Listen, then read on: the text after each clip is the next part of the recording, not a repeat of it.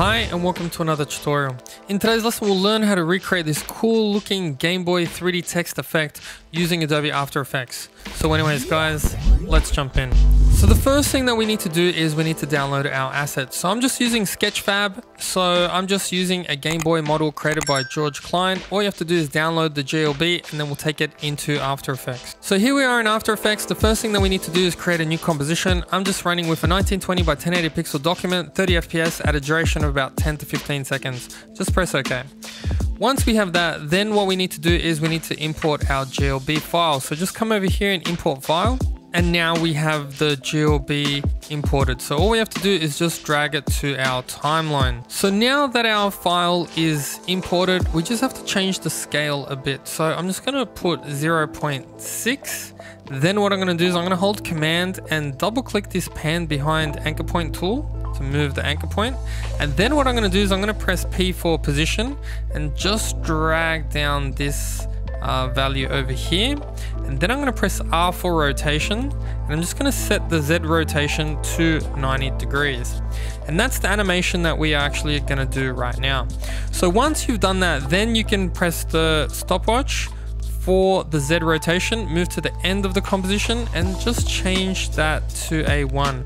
And now we will have the Game Boy rotating around in that direction. If you want it to go in the other direction, then you can always put a negative value.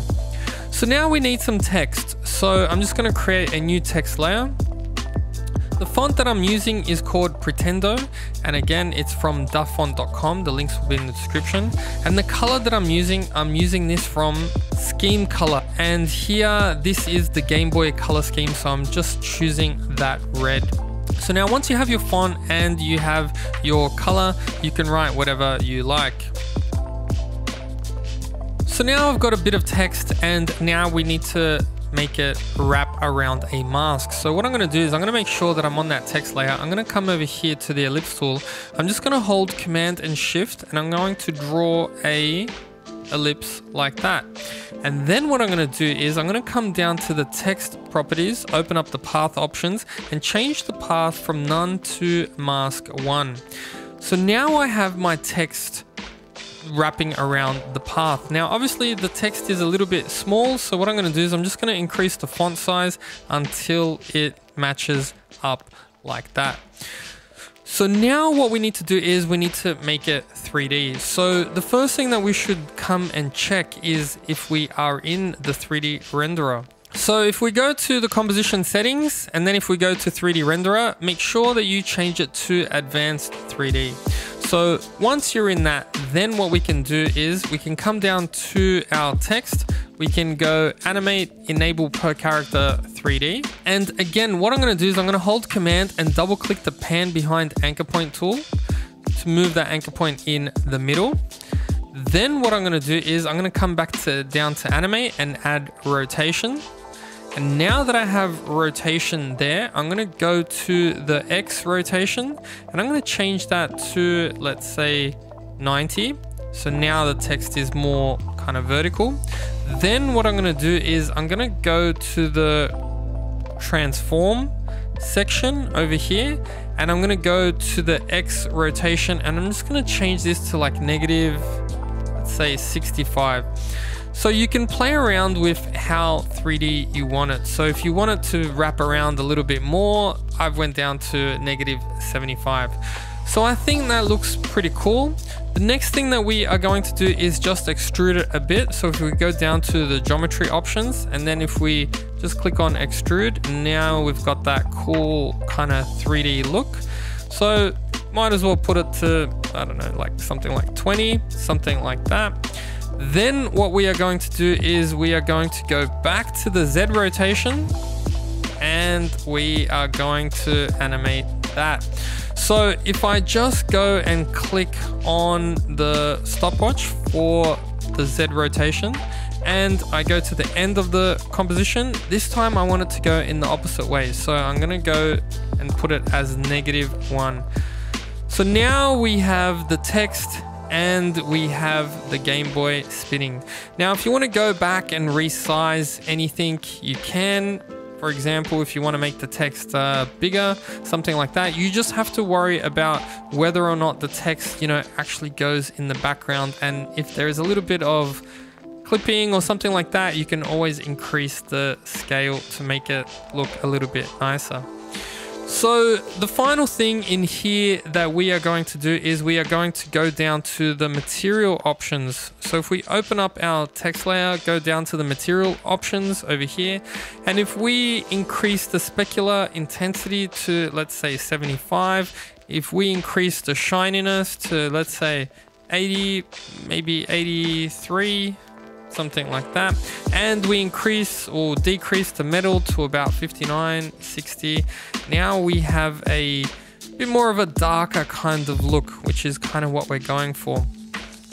So now we need to do some lighting. So the first type of lighting that we're gonna put in here, so if I just go new light, I'm just gonna add an environment light.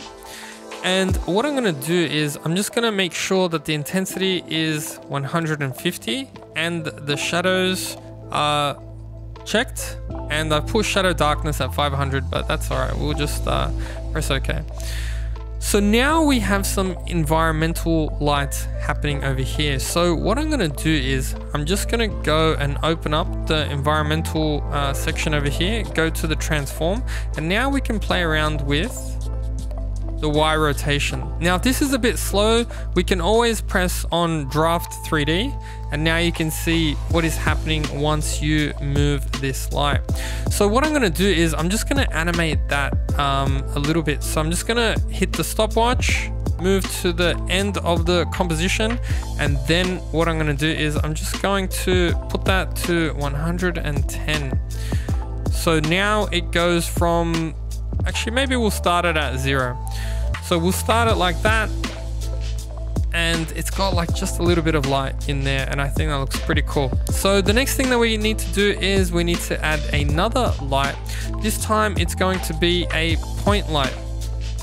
And so for the color, you can kind of choose whatever. I'm just gonna choose something, maybe something like that. For the intensity, what I'm gonna do is I'm just gonna lower that down a little bit, and I'm just gonna leave everything else like that. And so now you can see that I have that point light. So when I move it around, it kind of gives that kind of different effect. So what I'm gonna do is I'm just going to animate the position. So I'm just gonna press on P for the position, and I'm just gonna kind of have a sweep from top to bottom pretty much. So, and then if you want to change the, you know, how close you want the point light to be, you can do that with the Z axis over here, but I'm going to leave it like that. And so what I'm going to do is I'm going to start it at the start of my timeline, move to the end, and I'm just going to kind of bring it down just to the bottom like that. So now we have some lights, you know, that kind of increase this scene. So, and I think that looks pretty cool. Now, the final things that we need to do is we need to kind of dress it up.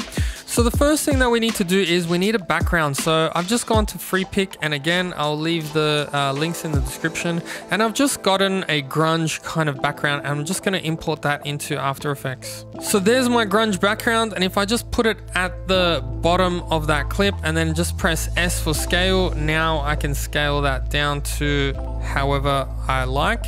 So now once we have that, then what we need to do is we need to add some curves on this. So if I just search up the effect called curves, and now if I, you know, bring this down, maybe bring that up slightly, you just want to have a little bit of, you know, kind of darkness in the background. So I think that looks pretty cool.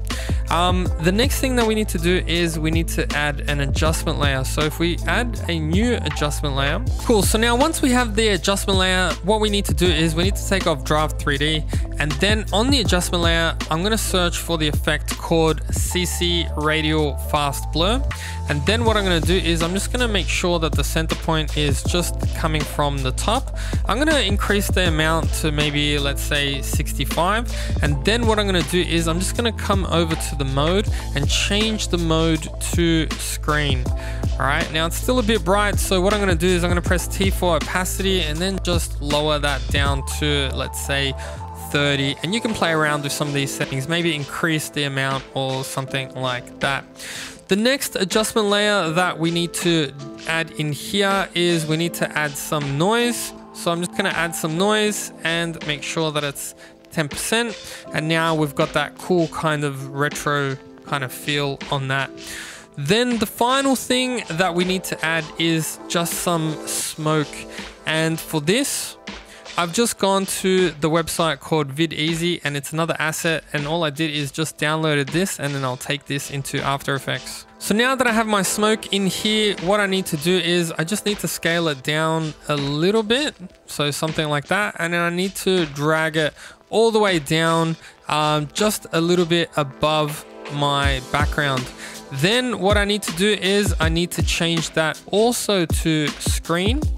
And then if I press T for opacity, I can really drop that down. So now all I need to have is just maybe something like, 10, 15%, whatever, suits your document. And there you go. That's how you get a 3D text effect with a asset that you downloaded. So anyways, guys, thanks for watching. I hope you learned something and I'll see you guys in the next video.